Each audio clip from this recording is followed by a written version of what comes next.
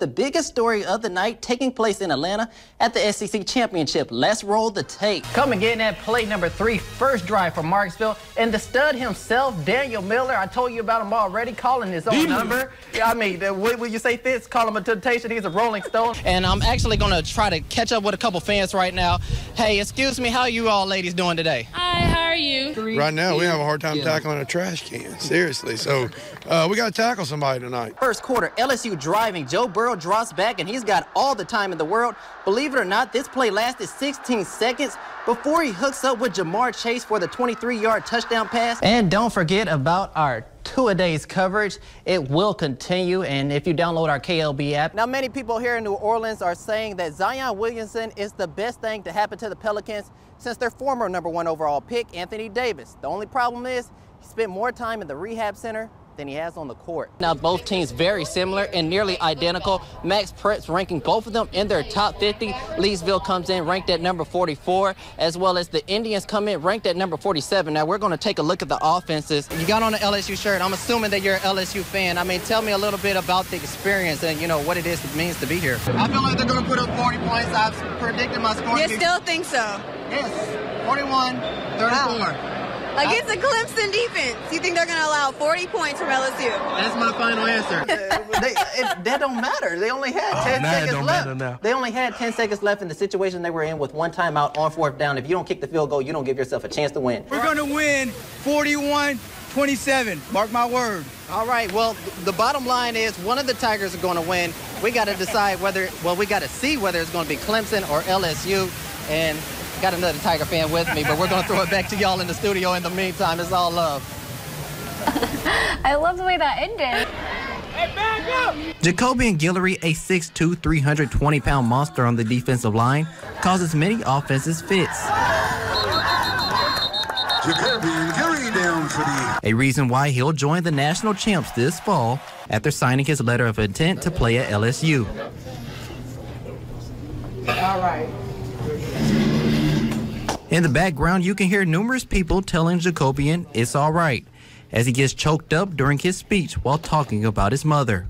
I was coming back from Shreveport, and it was me, my stepdad, and my mom. And he's been working all that. Like, he been working a lot that week, and he didn't really get any rest. So on the way back, he nodded off and went to sleep, and it was a really bad car accident. She didn't make it, so. On their way back to Alexandria from Shreveport, Jacobian lost his mother, Sharika Yvette Vinson, and his unborn sister when he was only 6 years old. We just was giving her a baby shower that day, and that happened. And it just had been, it took a long, long, long time to really not cry when you talk about it and everything. But my life changed since then. Ever since then, my aunt raised me, and she raised me. She put a roof over my head since June 30th, 2007. Through the hardship, Jacobian and Angela's relationship blossomed, going from nephew and auntie to mother and son. Obviously, I'm going to play college football, but I hope to make it to the NFL so I can repay her for all the stuff she's done for me, because what she's done for me is really unpayable, but it's just my way of saying thank you. You know, everything to me happened for a reason. We were all blessed by it. We definitely miss her totally and everything. Wish she still was here. But Jacobian had been blessed, and she wouldn't have it no other way. And even though Jacobian's mother passed away more than 10 years ago, her memory lives on, and her son carries a piece of her every time he hits the field. Yeah, actually, when I wrap my wrist or my wrist with tape, I put 1975 on one of them, and that's the year she was born, to kind of play tribute to her. The story of a family that persevered through pain and continues to make the best of each moment going forward. I love him so much, and I want the best for him, and I'll be there pretty much every game. Corey Howard, News Channel 5, Sports. Take a clock and now rewind the hands of time back 40 years. Now think about Leesville High School, going for their second state title in 3 years.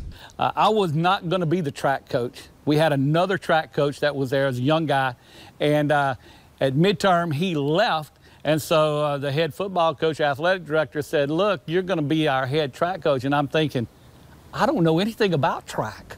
But somehow the school made it all the way to the state championship with the rookie head coach. But going into the last event, they found themselves behind. We had to win to at least tie Catholic High. Simply put, Leesville had the deck stacked against them. And then it came down to the last piece of the last event with a 400 meters, and our superstar was ready. During the 4x4, Leesville got off to a good start, jumping out to first place in the first leg. But things would eventually go downhill. Handed the baton off to Bernard Matthews, and no fault of Bernard's, but he gets passed up, and I think we were either in third or fourth place when Bernard handed the baton off to Levon White. And Levon just ran a great third leg, pulled us to second place. As it worked out, when Robert Gaines got the stick, he was about 40 yards down, 40 meters down, which is an almost impossible mountain to climb at that level. Robert had to chase down Carl Bernard, an all-state running back, who would later sign with LSU. I don't know if it was 40 yards. I think there was a little exaggeration. But I just basically closed my eyes and I said, you know what? Whatever I got left for me, this is my last race of the year. I'm giving it everything I got. And I'm thinking, my gosh, there's no way that Robert's going to catch this guy. Well, you could just see as the race continued on, Robert kept getting closer and closer and closer. And as they came out of that final curve, it's like there was another gear for Robert Gaines. Robert ran a time that would go down in the record books. But the main question is, would it be enough? It was just one of those things that you're saying, come on, Robert, come on, Robert, come on, Robert, you're there, you're getting there, Robert. And you could just feel that Robert was going to catch him and pass him. Robert had been a state champion 2 years before, and he knew what it felt like, and he knew what it took. And he ran this guy down by 40 meters. He actually caught him at the tape. And the Bernie Moore Track Stadium, LSU, which is an enormous facility, came to its feet. And to be honest with you, Corey, I don't remember passing him. Because I don't know if anybody told you this, I blacked out afterwards. And then I remember the guys picking me up and kind of toting me around like, what are they doing? Everybody kept yelling, man, we just won the state meet. You passed, Carl Bernard. And I'm like, really? Yes, Robert, you really did it. For that reason, you found your picture in the newspaper. And even to this day, you can still find images on the Leesville Leader Calls website. If you can believe you can do it, then you can do it. And Robert believed that he could catch that guy, and he caught that guy. I said this when I was accepting my Hall of Fame.